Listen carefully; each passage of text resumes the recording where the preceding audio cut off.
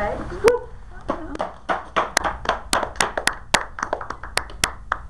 This was something I recently finished.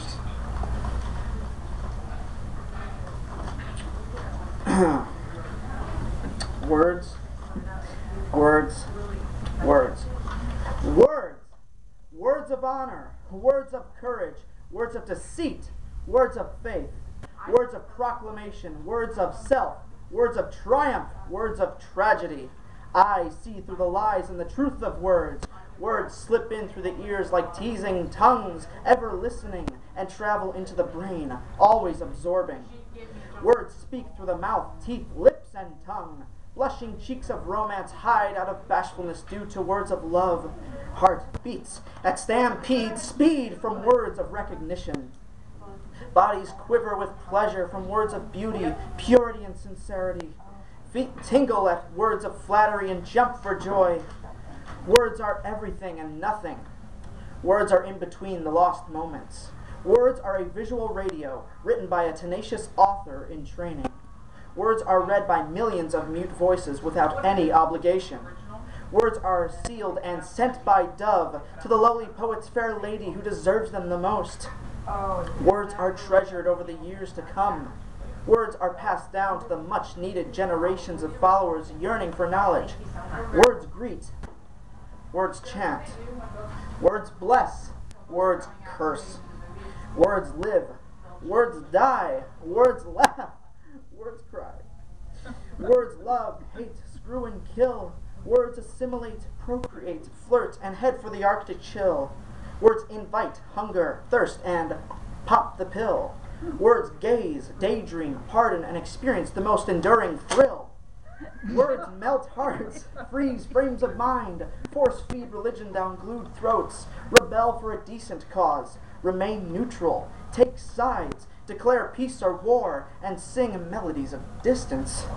Words shout at the earth, mumble behind one's stabbing back, murmur secret plans, mutter to themselves, caress skin of angels, create poetry, destroy demonic senses, and announce the arrival of a newborn. Words moan during coitus, kiss the Cupid-like lips of fate, whisper sweet nothings, beg for forgiveness, flow as the schizophrenic ocean waters have done. Kevin, line 2. Kevin, line 2. Interrupt poetry readings, entertain hungry audiences, commence the race to life, and cease to be.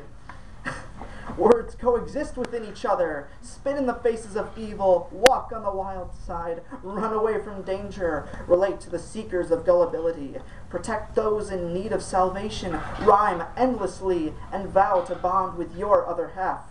Words up, words down without a doubt and second thought. Be true to your words. One cannot be him or herself without their dearest words.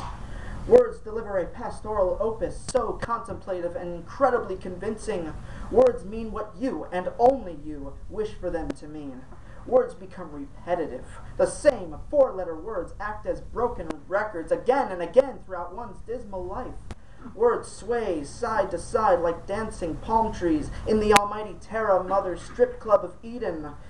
Words become inscribed on different sightings, from cave etchings to the front of your doorstep, entering each and every one of your souls.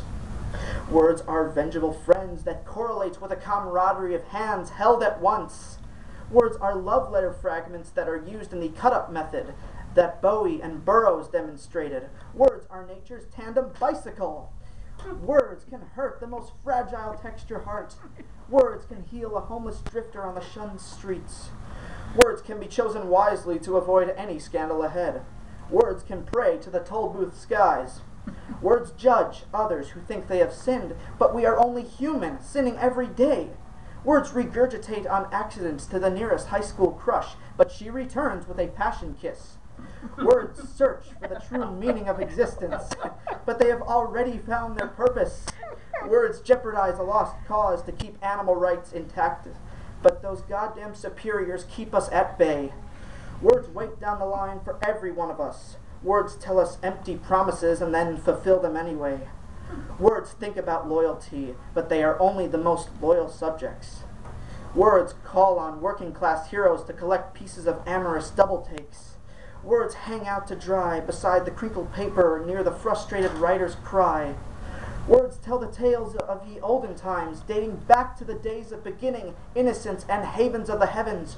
Words sleep throughout every blanket storm and awaken to the dawn of calligraphy.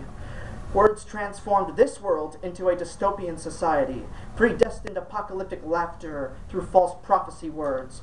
Words hunger for the balance of choir hymns and thirst for the deepest darkness of the spirits that swim within nirvana. Words around town are scattered rumors that are rapidly shot at the speed of life, similar to that of Japanese bullet trains. Thank you, Inkblood, for spilling my words gently like the sweetest honey on a lover. Thank you, papers of creation, for soaring across the universe with my words as swift as a shuttle breaking the sound barrier. Destiny or density? Words or sword? Without words, what is the point? What is your point? What is my point? 8 o'clock appointment to receive sane words of advice. Grease or the bird that everybody has heard about? The words are in and the words are out. Words, words, words. Whoa!